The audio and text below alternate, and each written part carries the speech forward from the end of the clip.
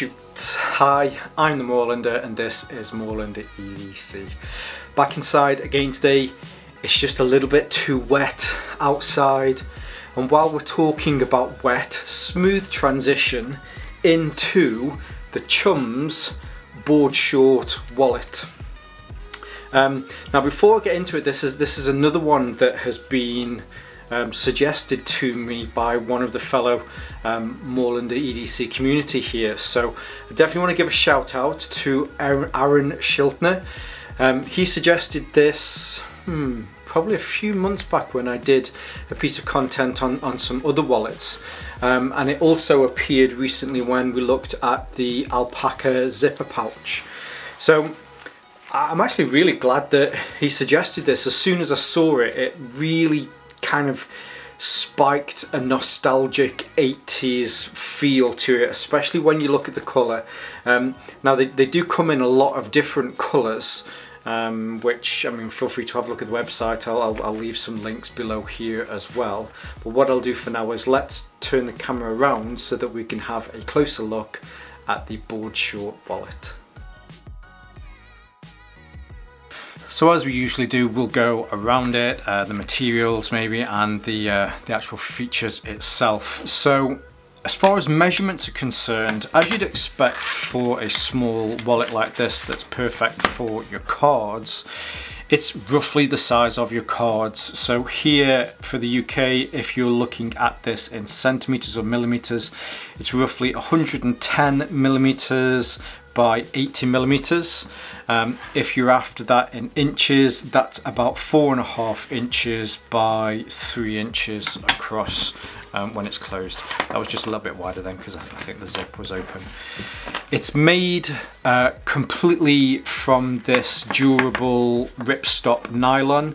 Now, if I was to hazard a guess, and this purely is a guess because I did, I think it was this. So the ripstop nylon that's in here, if I remember rightly, is a 110D, and it does feel just a little bit thicker than that one. So I mean, I guess maybe it's a 250, maybe a 300.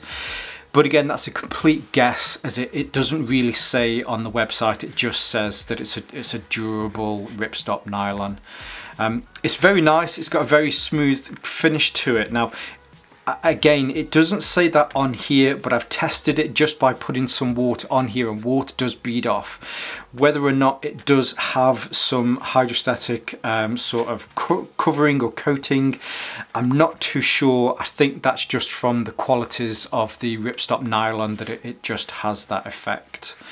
There are two sides, as to most things. There are two sides to this. On this side, there is a simple pocket, and in this pocket there is a nylon piece of webbing, and you get the key. Oh, sorry, you get the actual ring to this. This is an old key that I managed to find. Perfect for the situation where, you know, you just need to throw some cards into here. Maybe it is that you are going surfing for the day. Maybe it is that you just have that one house key. It could be a locker key. It could be anything that you have on the front, and push it in, and then you've got the vast majority of your stuff there. Also, as far as colours, now I'm just trying to remember off the top of my head, but I think there's between kind of 15 to 20 different colours.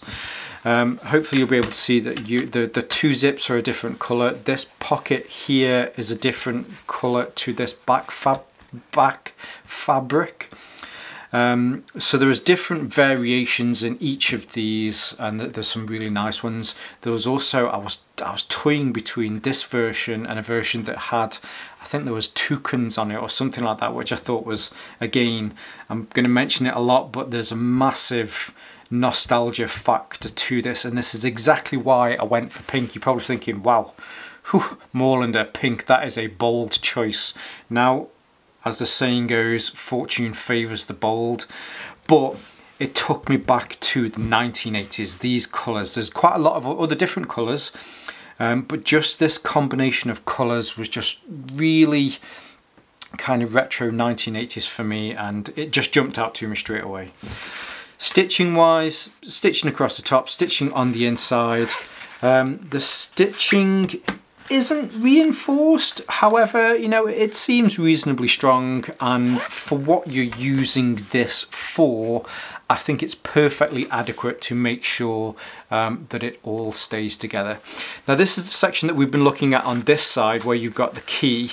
As mentioned, there is a zip on the top. Here are 4 cards, which is usually what I carry, or at least how I split up my cards. So I keep those in there. If you want to put extra things in there, there's a coin in there as well. It fits in perfectly. So you can put extra bits and bobs in. While I was testing this, I was away and did a bit of walking in Wales. And what I also kept in here was some wired headphones so that I could use those as well, and it was great for that. I can't see on here whether or not this is a YKK zip, but again, do you know what? I think for what this is used for, it's not designed to have hard and heavy loads in there that will force open that. So the zip that's on here is very smooth, and it does an admirable job. Now on the flip side, or at least on the flip side, you'll be able to see that there's a large opening here with some clear, I don't know what you call it, I want to say perspex, but it's not perspex, but there's a clear section there. And how I had this is, I had my driving license in there. But when you open this up, hopefully you'll be able to see that they've used another piece of this ripstop material to be able to split this into 2 sections. So on the front section here, this is where I had my ID, and in the back section here, this is where I kept the card that I used the most, and also cash.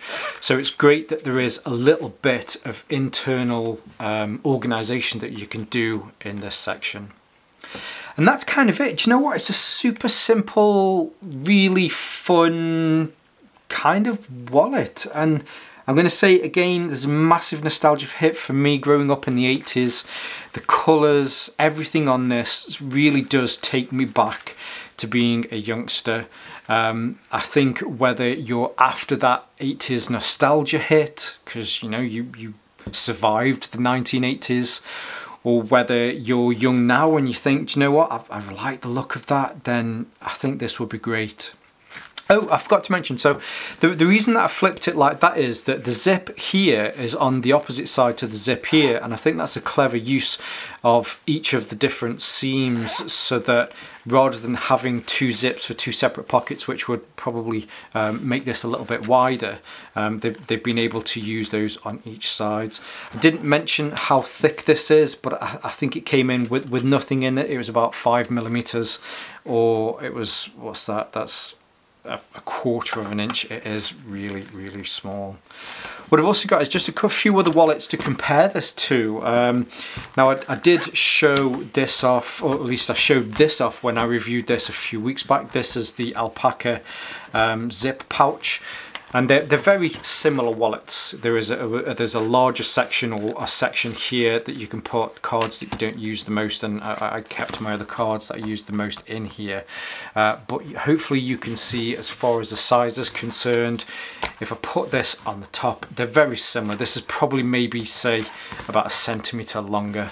Some other comparable sizes, here's some other wallets that I have reviewed on my channel. This is the Foxlow wallet, which again, if I put that on top there, you can see it's a similar size, whereas this uses a really nice traditional card holder style. This is the Molecule wallet from Pioneer, which again uses ridiculously space age ripstop material, but again, putting those on top of each other, you can see that they're again a similar size.